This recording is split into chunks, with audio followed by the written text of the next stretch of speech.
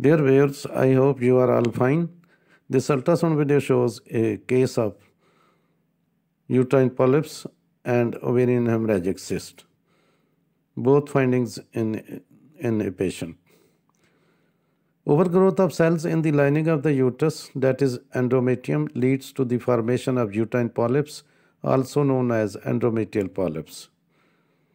Now you can see the uterus having a uterine polyp in the middle and distal portion of the uterine cavity, and this is urinary bladder and an ovarian hemorrhagic cyst. This is the endometrial polyps, that is uterine polyps.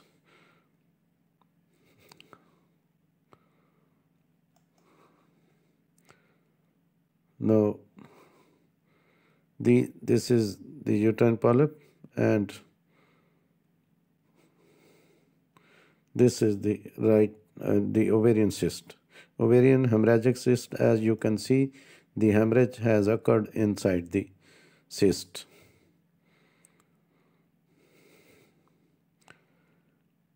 Uterine polyps are more likely to develop in women who are between 40 and 60 years old than in younger women.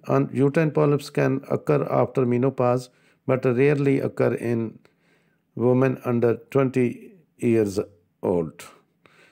Around 5% of the uterine polyps are cancerous or precancerous. Uterine polyps range in size from few millimeters, not larger than sesame seed, to several centimeters, golf ball size or larger. Now, the polyps attached to the uterine wall by a large base or a thin stalk, and there may be one or many uterine polyps. You can see the blood flow inside the uterus.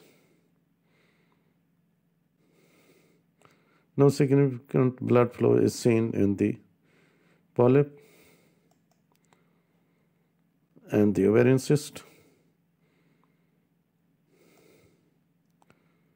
Now, the signs and symptoms of the uterine polyps include irregular menstrual bleeding, for example, having frequently unpredictable periods of variable length and heaviness, bleeding between menstrual periods, excessively heavy menstrual periods, vaginal bleeding after menopause, and infertility. Now, the causes of the uterine polyps. Each month, estrogen levels in women rise and fall, causing the lining of the uterus to thicken and then shed during the periods. Polyps form when too much of that lining grows. That may be due to the changes in the estrogen levels that happen just before and during menopause. Now you can see the ovarian hemorrhagic cyst. Treatment may not be necessary if the polyps do not cause any symptoms.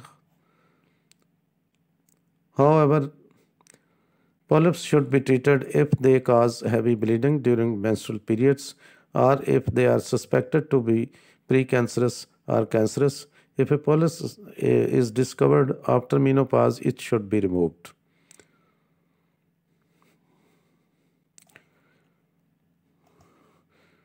Now you can see the ovarian hemorrhagic cyst again.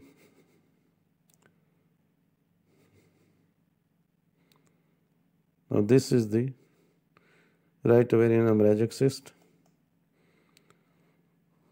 Now the hemorrhagic ovarian cyst is an adnexal mass formed because of occurrence of bleeding into a follicular or corpus luteal cyst.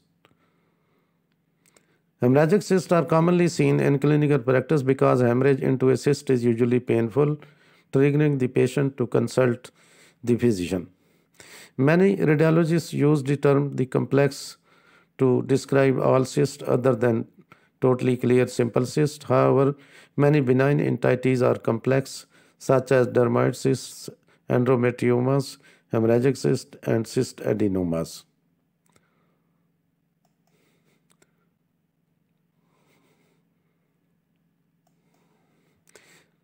Having an hemorrhagic ovarian cyst is not necessarily a problem. Many times these cysts do not cause any symptoms and are often found during pelvic examination that is done for another reason.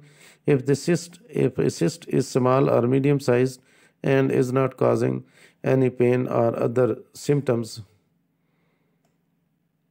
your doctor will likely recommend you to get it monitoring by the physician. A hemorrhagic or ruptured ovarian cyst is most common cause of acute pelvic pain in afebrile premenstrual women presenting the emergency room. They can occur during pregnancy also.